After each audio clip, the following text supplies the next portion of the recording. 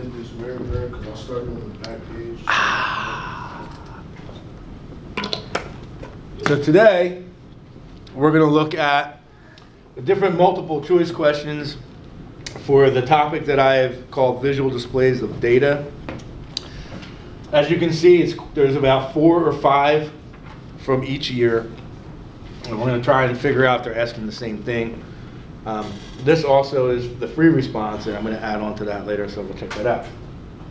I just want to give you guys hints today. I do not want to give you answers to this. So we're going to start with question 5. Basically, this question is trying to see if you can understand what standard deviation means. And if you remember standard deviation from the normal model, one standard deviation away would constitute of about 67% of the data. So kind of have that rule in your head, somewhere around 70 or majority of the data should be within one standard deviation. So I just need you guys to go through, and remember it was about 70%, so I'm not saying everything, but mostly everything. And go through and figure out where your mean would be, where your middle would be, and then if you went over 2.5 seconds, would that be mostly everything? If you went over 10 seconds, is that mostly everything? If you went over 20 seconds, is that mostly everything? And again, by mostly everything, I'm saying about 70% of the data. Pick the one that would be the most appropriate for this question.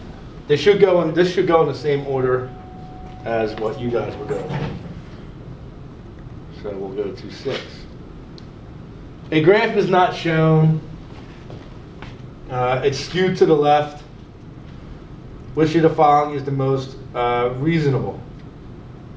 So this may be one of those where skewed to the left, figure out my skewness as I skew to the left, what happens to the mean versus the median.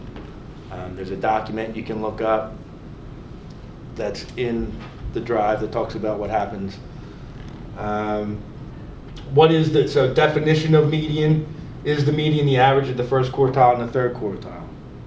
Is that how we get it? Do we average out? We look at the quarter 1, so say the quarter 1 was 9 and quarter 3 was 11, we'd say the median is 10. Is that how we find the median? There are fewer selling prices between the first quartile and the median than there are between the median and the third quartile. This right here is a common theme that's in all of these questions, where if you're talking about quartiles, you have to understand it's the percentage of data that's in the quartile. So between the min in quarter 1, it's 25% of the data. Quarter 1 in the median is 25% of the data. Median in quarter 3 is 25%, and quarter 3 in the max is 25%. There are more selling prices that are less than the mean than selling prices that are greater than the mean. So figure out where the median would be as compared to the mean, and the median's your 50% point. Figure out if that's true. The value of maximum minus third quartile is less than the value of first quartile minus minimum. I don't know. We'd have to think about that and how the data would stack up. So just think of what this could look like, because they don't give you any values. They're just telling you what has to be true. Or what is the most reasonable? What would be the most reasonable thing you could say? Notice we're going through every single one for these questions. You have to go through every single point. If a probability distribution is symmetric, boogie, boogie, boogie, boogie, you can feel it. It's symmetric. Boogie, boogie, boogie, boogie. Which of the following statements must be true? Not could be true, but must be true. Must it be normal? They're saying, is the only distribution that's symmetric normal? Must it be uniform? Must it be bimodal? Must the mean equal the median? And must the interquartile range equal the standard deviation? So think through that one. 4, we need our outlier rule for this one. And that's what we need to do. So what's our outlier rule? Remember the outlier rule. You're going to need this. For an outlier, it's going to be either quarter 1 minus 1.5 IQR. Ooh, we can do quarter 3 plus the 1.5 still stays there just like the old one, and the IQR, which everybody knows who goes to school here, that the IQR is the interquartile range, and the interquartile range would be the quarter 3 minus the quarter 1. Oh, looky here, they have a lower quartile. That must be the smaller one. That must be the quarter 1, and they have an upper quartile at quarter 3. I just realized that videos are forever. And maybe one day I don't want anybody to see this, but I'm stuck.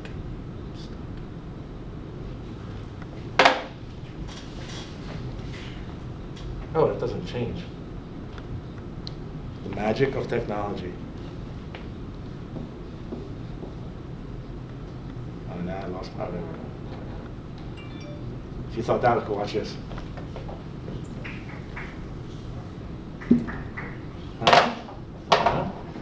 All right, so here is a common problem that you're going to get both in free response and in multiple choice, where you have two different box plots and you have to talk about them. So the basic idea, what you can do is just figure out where all the pieces are. All right. Remember, these are outliers. These little stars are outliers. So my min would be this star, not here. First mistake. We're not minning right here. It's the star, right? My max is the star up here. It's not where the line goes. And my min is over here.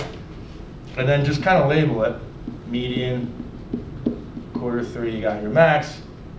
You got your quarter 1, your median, and your quarter 3. And then read through and make sure that whatever you're reading is true. Remember your IQR, you don't even have to calculate it. If you want to know who has the bigger IQR, it's from here to here. So obviously this is bigger than that. All right. Thus ends part 1 of The Viewing Pleasure by Mr. Berg. Later on tonight, please tune in to see part 2.